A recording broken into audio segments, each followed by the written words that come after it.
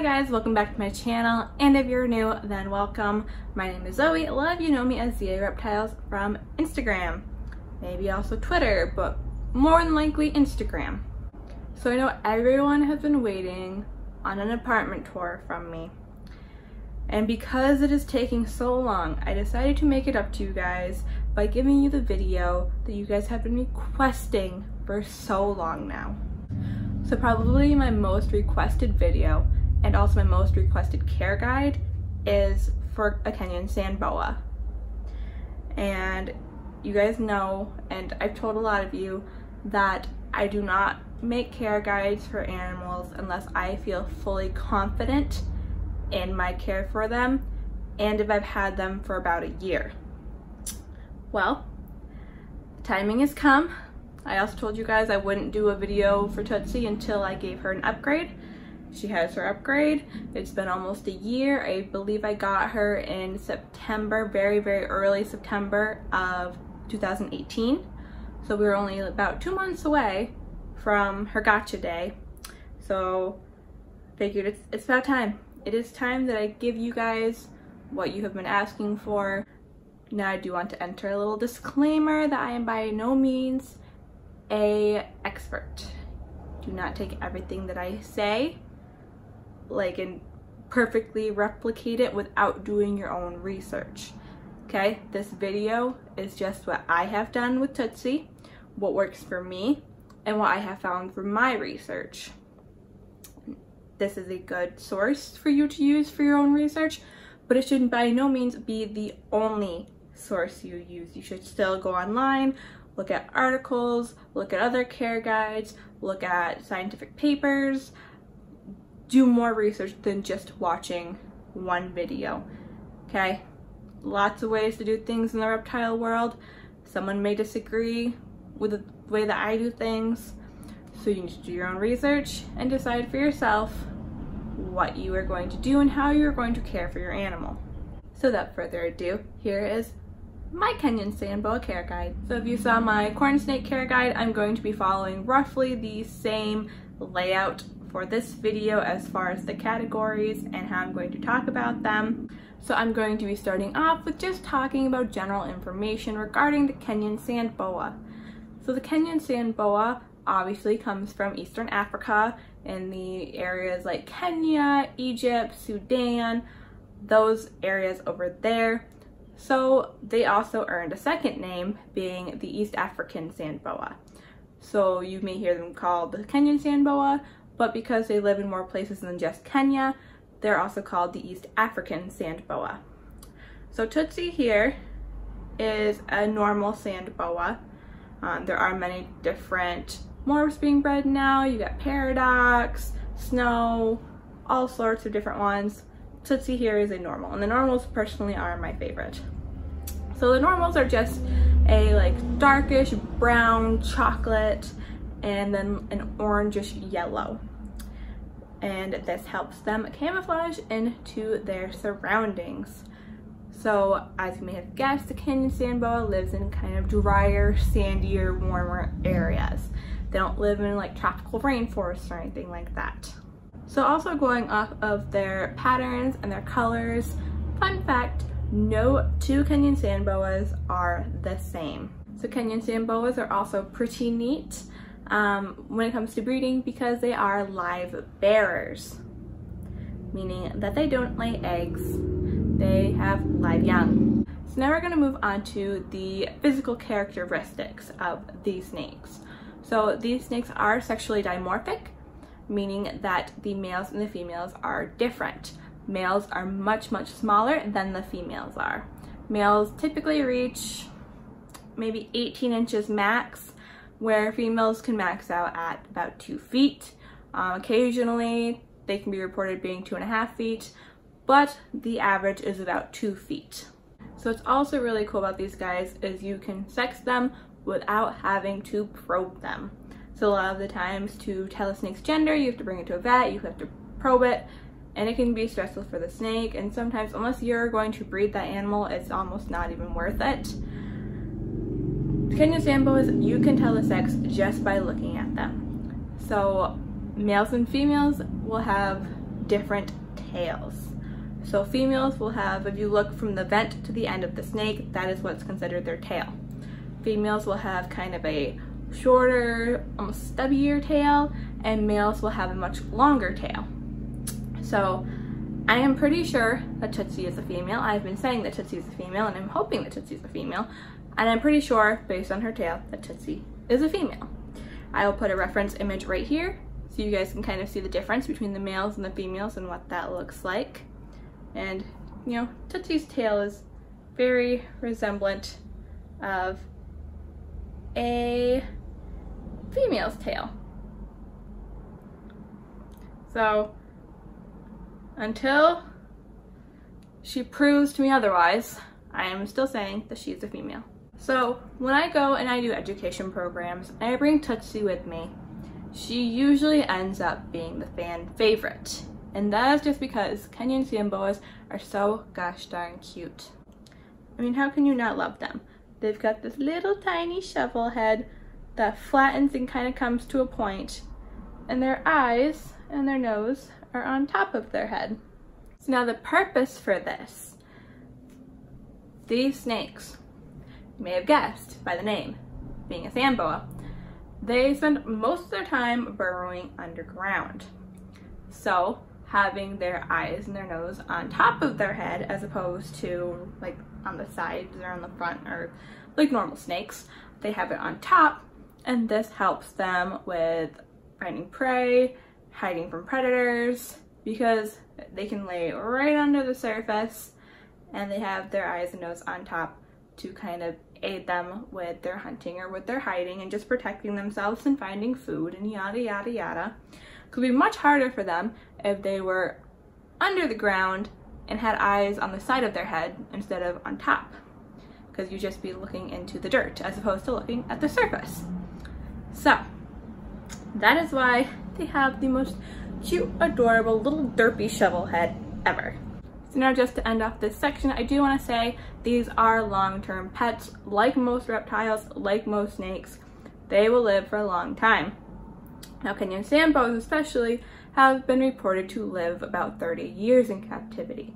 So before you get a Kenyan sand boa, you need to be prepared to give 20 to 30 years to your sand boa, okay? Healthy sand boas should live to at least 15 years. At least, right around there, 15-ish years. So they are a long-term pet. Okay, so now that we've kind of got the basic information about sand boas out of the way, let's get into the care part of the sand boas, starting with their enclosure. So because these snakes are among the smaller species of snakes, they really do not need much room. A lot of people say that most sand boas can live comfortably in a 10-gallon tank, being, you know, males or smaller females, but typically just the males, and females should live comfortably in a 20-gallon tank. Now, I don't believe in following minimum requirements. I believe the bigger the better, more naturalistic, more enrichment. Why go for the minimum? If you truly love your animal, give it a palace. Make it feel like a prince or princess. So I personally would not keep a sand boa in a 10-gallon tank. I would, male or female, go for a 20-gallon tank. So if you didn't want to go the tank route, you could also do a plastic bin, like a sweater bin, a shoebox bin, something like that. If you guys watched my Kenyan sand boa enclosure video, that was her, we'll call it her baby hangout, her baby crib, her baby enclosure. I kept her in like a little shoebox bin I got at Target. It's really great. So I will link that video in the description below if you want to check that out, see how I did that for her. But she has grown quite a bit and she was looking a little big in there. So I finally gave her upgrade. So her upgrade is a, I forget what it's called, a small low exoterra or something like that. It's 18 by 18 by 12 is what the dimensions are. So doing the calculations, the floor space comes out to be just a tiny bit smaller than a 20-gallon. It is much, much bigger than a 10-gallon. It's just a tiny bit smaller than what a 20-gallon would provide.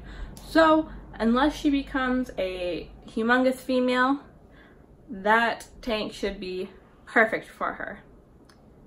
So we'll see how she does. Right now it's kind of like a palace for her. So she's doing great in it. I'm loving the looks of it. It's so much easier to service than a tub. I hate things that open on the top. Front opening. It's made my life so much easier. But yeah, so ideally for an adult Kenyan sand boa, a 20-gallon tank. Also, while we're on the topic of it, make sure that you lock your enclosures. If you get a tank, get some lid locks, put something heavy on top. You know, if you have the front opening enclosures, they just lock anyway. What are you doing to my hair? Can you get out of my hair? Sand boas, they're not great climbers. So you can imagine they've got this heavy body that is not meant for climbing because they are terrestrial. So she can wrap around my fingers a little bit, but not to the point where she's gonna hold on. This is not a snake you'd want to drape over your shoulders. They would fall right off. So they are not very good climbers. However, they can climb, and they are escape artists. So it is very important that you lock your lids. Christmas Eve, we found out that she had escaped. I am very lucky that Christmas Eve night, my boyfriend went upstairs and found her slithering across the hallway. So I'm very lucky that it was him that found her, not any of my family that was visiting. Had my family known that she had escaped, they all would have went back home and we would have had Christmas by ourselves. Alright, so now we're going to talk about heating and lighting. So sand boas, as you can imagine, coming from Africa, like it pretty warm. So how do you provide heat? Personally, I like to use heat mats. Some people use ceramic heat emitters for overhead heat to mimic the sun. I personally am very sick of lights and heat mats. They look nicer because you can't see them. So I use heat mats for all of my snakes. Like I said, personal preference, pick what you want, but I use a heat mat. You should always use a thermostat. Always, this controls your heat. So when it gets to the temperature you want it at, it shuts the heat off so that it does not get any higher. When it drops down, it turns back on, so it keeps it at a stable temperature. So for these guys, their basking spot or hot side should be about 90 to 95 degrees with a gradient to 80 degrees on the cool side. At night, they can drop down to like mid-70s. This is totally fine because in the wild, it is cooler at nighttime than it is during the daytime, so a slight temperature decrease is only natural. It's not going to harm them, as long as it doesn't go below like mid-70s. So you really do not need to provide lighting for these guys. For all of my reptiles, I always do a 12-12 daylight nighttime cycle, but you don't need to provide extra lighting if you have natural light coming in. I have 3 windows in my living room right here. I have my rack right here with Tootsie on it, and the lighting from the windows is plenty. It lets her know that it is daytime as opposed to nighttime. So I don't need to provide any extra lighting over her enclosure because the lighting, the natural light in this room is enough to let her know that it is daytime and not nighttime. So really and truly, you don't need to provide extra lighting for these guys. I mean, they're under their substrate most of the time anyway, so it's not like they would need to know. But yes, I do suggest a 12-hour cycle. Natural lighting in the room is totally fine to provide that. So now we're going to talk about humidity. So like I said, they come from warm, dry areas. They don't really require much in the way of humidity. However, you still want to monitor their humidity because you want to make sure that it's not going to go above 30 to 40%.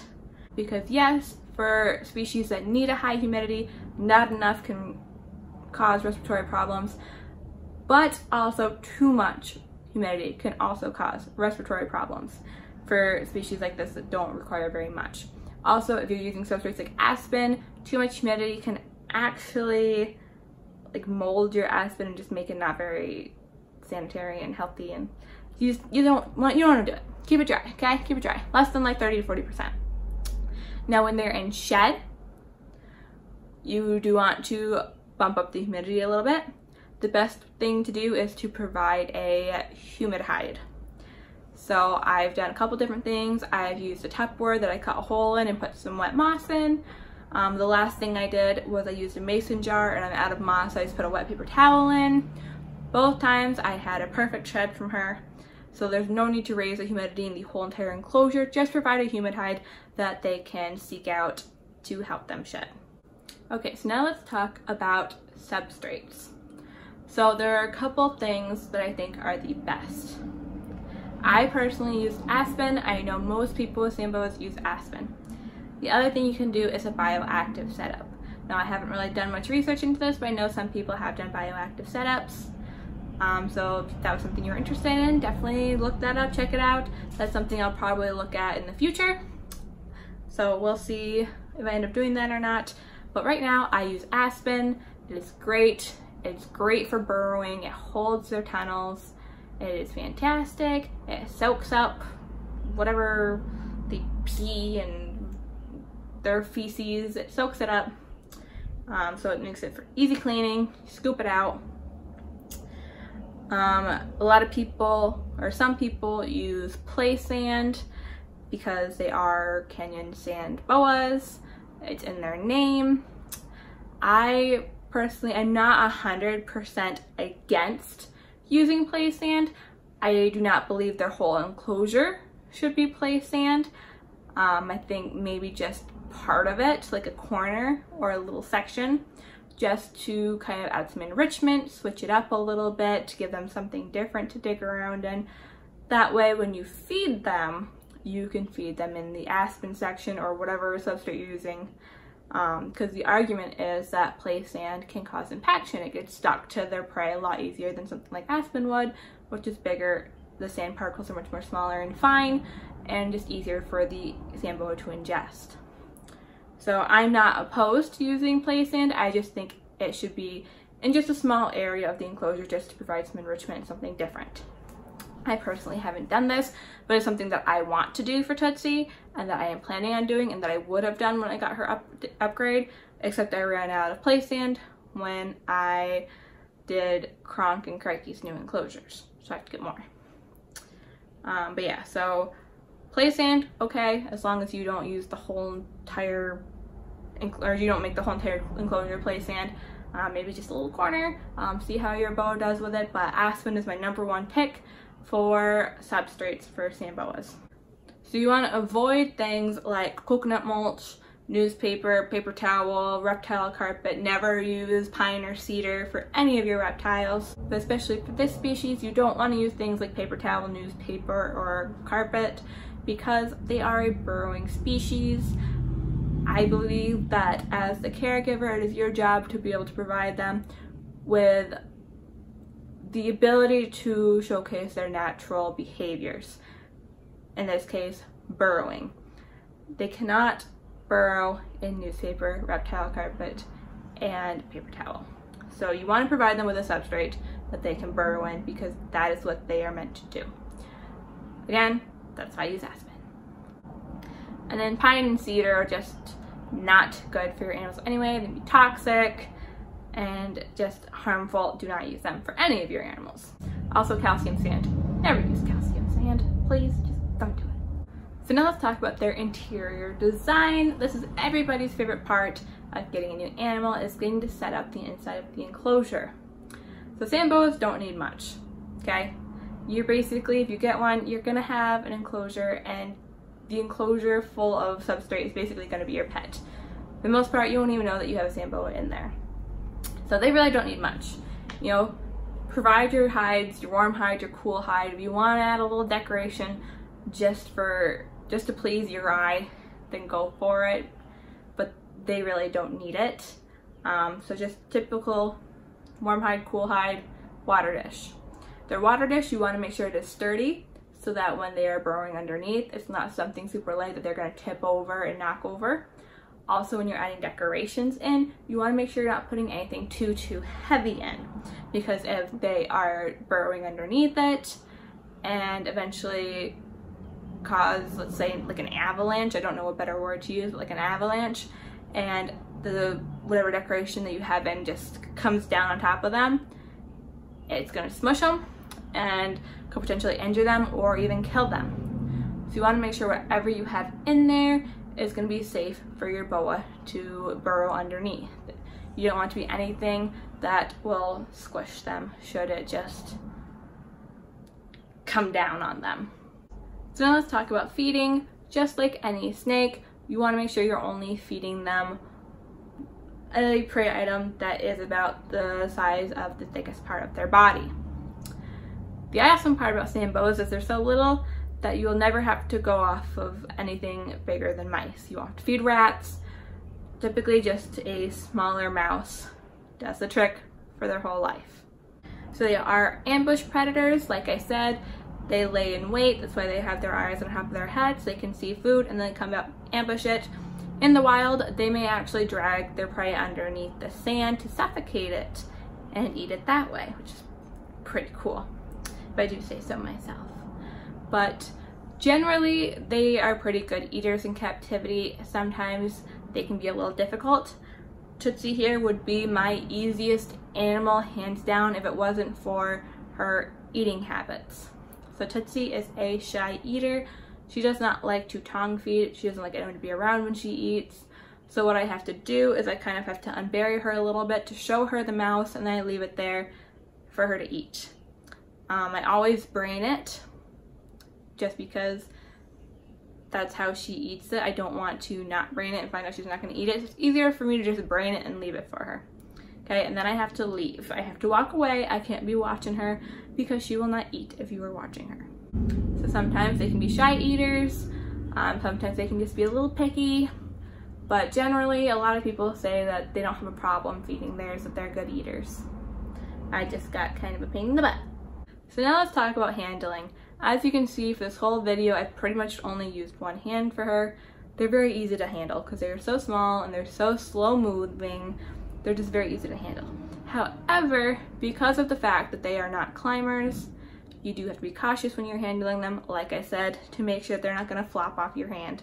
You want to make sure that you are supporting them at all times. Also be cautious if you're wearing anything with sleeves because they will try to burrow into your sleeve. I have lost her up sleeves of long sleeve shirts, sweaters, hoodies, etc. So just be cautious of what you are wearing when you are holding them. So I'm just going to end this video talking about whether or not you should get a Kenyan sand boa. So Kenyan sand boas are great for beginners because they are very docile. They have great temperaments. They're easy to handle. They stay small. They don't need a huge enclosure. They don't need a ton of decoration.